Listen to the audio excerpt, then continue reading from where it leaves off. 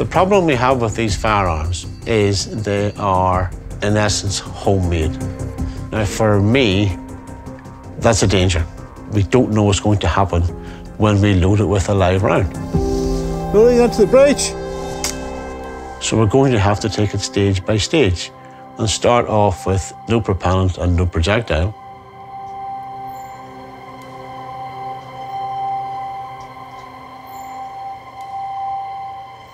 Firing!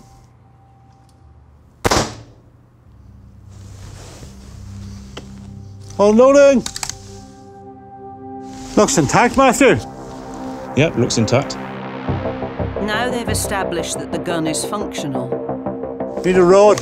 Okay. Tony attempts to fire a blank cartridge to check the gun can withstand an increase in chamber pressure.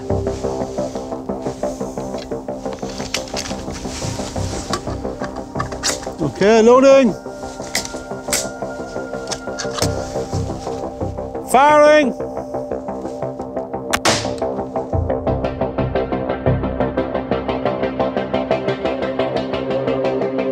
So we know that it's actually capable of discharging a cartridge. We're going to do a live round on it now. So the crunch point is firing the first live round.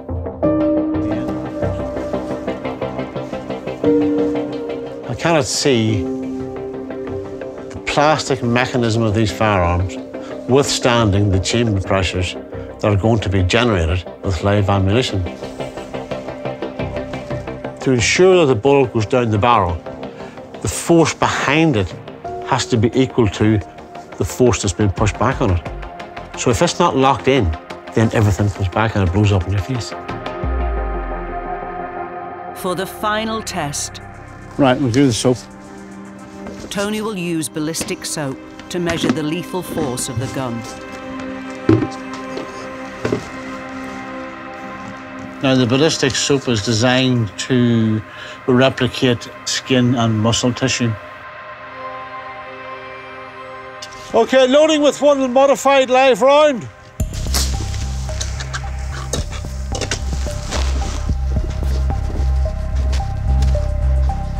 Firing!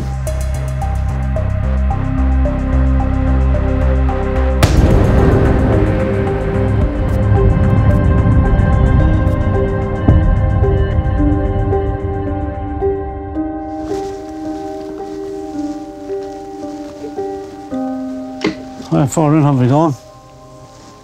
Possibly halfway. Halfway, wow.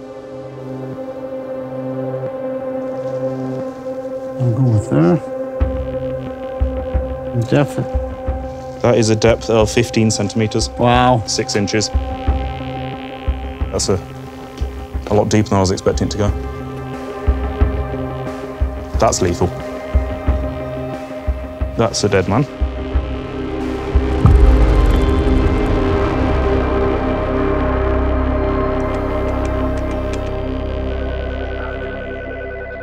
DC Hall speaking, how can I help? Mike, an update on the 3D guns. We fired it using an improvised projectile, and it functioned. And what we found was that penetrated ballistic soap to a depth of 15 centimetres. Okay. So that's quite a depth. Yeah. And it would be our opinion. It's a viable prohibited weapon. Excellent. Music to my ears. No problem, Mike. Thank you.